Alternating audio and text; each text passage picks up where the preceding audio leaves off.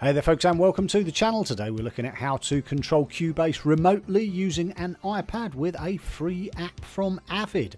Don't forget to like, subscribe and ring that bell, but for now let's get started. The first thing you're going to want to do is head on over to the App Store and download the AVID Control App. Once you've downloaded the app, open it up on your iPad and you'll be presented with this screen. One thing to remember here is that your iPad and your PC should be on the same Wi-Fi network. So if you've got, for example, I have a 2.4 GHz and a 5 GHz choices for my network, make sure they're both on the same network, otherwise they won't connect. If they are, go ahead, click on OK to find and connect devices on the network and click on Get Started. This will then open the main sign-in screen.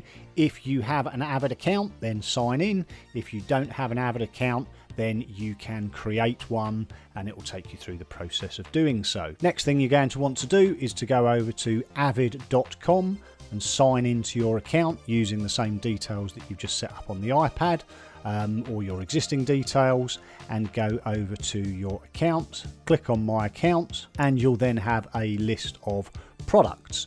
Effectively, if you then click on view my products and then click on the drop down for AVID Control and EU Control, then view software download links and product details, and then you want to click on EUCon Workstation Unified Install for either Win or Mac, dependent on what you're using. Once you've downloaded the installer, go locate it in your download files and then double click on the exe file in order to start installing. Once the installer comes up saying welcome to the install wizard, click on next, and then that'll give you your choices of what you want to install.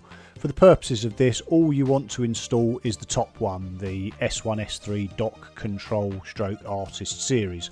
I've already got it installed, so it says installed at the moment, but it'll be blank for yourselves. Just click on the first one and then click on next and follow the instructions through in order to install AVID Control, or sorry, the EUCon Control. Once you've downloaded the EU Control, down in your sort of system tray here, you should see a little icon here, an E in a circle, which will be blacked out at the moment because it's not being activated at the moment. The next step is to then go over to Cubase, go into Studio, go into Studio Setup, go to Remote Devices, click on plus and choose EUCon.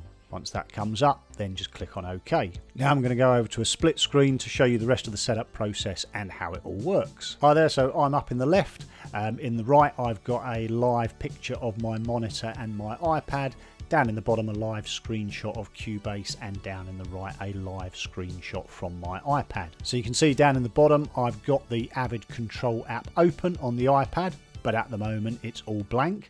So in order to get everything activated, this is what you need to do. Go down to the system tray on Windows, open it up, right click on the EU Control icon and click on EU Control Settings. That'll open up this box that you can see down in the bottom left corner, and you'll see here I've got AVID Control available. If I click on that and click add, you'll then see over in the bottom right everything springs to life in the on the iPad in terms of the AVID Control app. So I'll just close that dialog box down now, and there we have it. On our left, in the bottom left, we've got Cubase, and in the bottom right we've got the AVID Control app.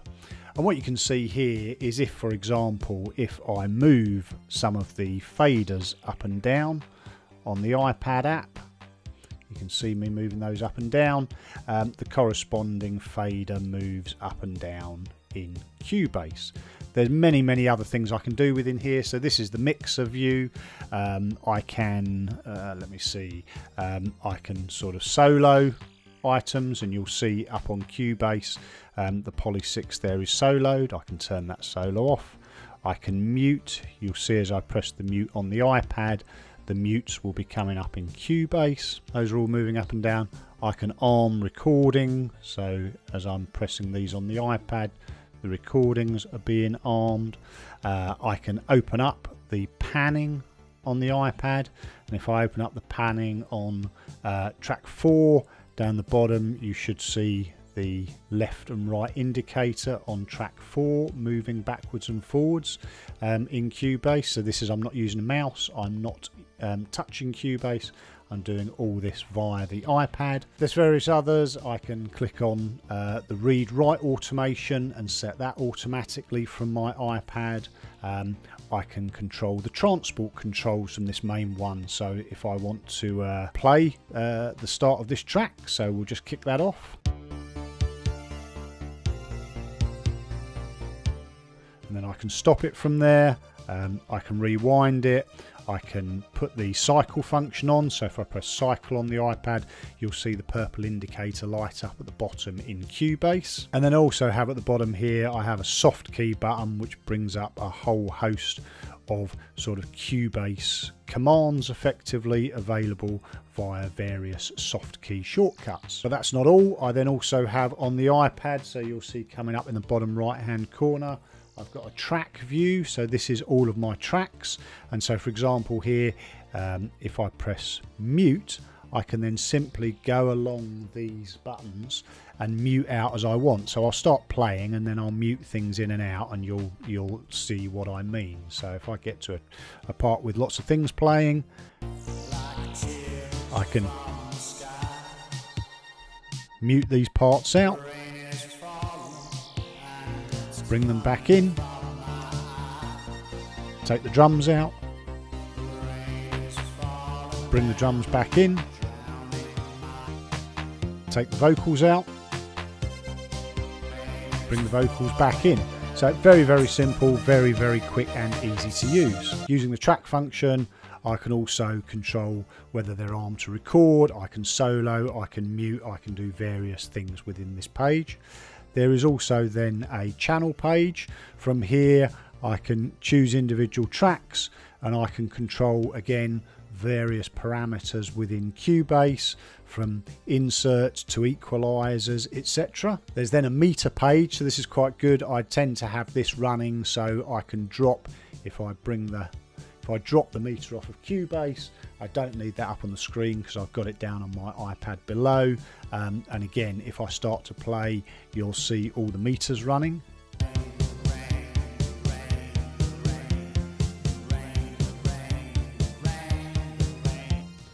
And you can choose various parameters as to how many meters are shown within the screen.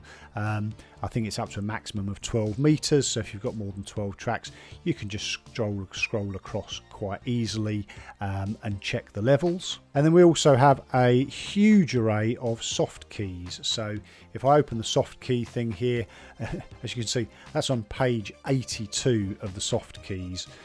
If I go through them, some of them are sort of empty, blank, but literally you can customize this to however you want. There are absolutely tons of soft keys in here: background color modulation, transport tools, equalizers, insert section. Basically all the commands that are available within Cubase are available here as soft buttons and just at the touch of your fingertips on the iPad. There's then a section for filters and layouts, and then the overall settings, so you can customize various things within here as you see fit. In order to fully customize the app, you'd go to the EU Con icon in the system tray and open that up, and that gives you a number of ways of customizing things. So that's it. That's the AVID Control App and how to use it to remotely control Cubase. It really is a fantastic little app. There are other apps out there, but from what I've seen, all of them you've got to pay for. But unbelievably, this one from AVID is free. Anyhow, if you've got any questions on this, then please leave them in the usual place down below, or indeed if you've got any other comments, all feedback is greatly appreciated. And also, if you've enjoyed this video, don't forget to like, subscribe and ring that bell. But for now, I've been Graham, take care and catch you later.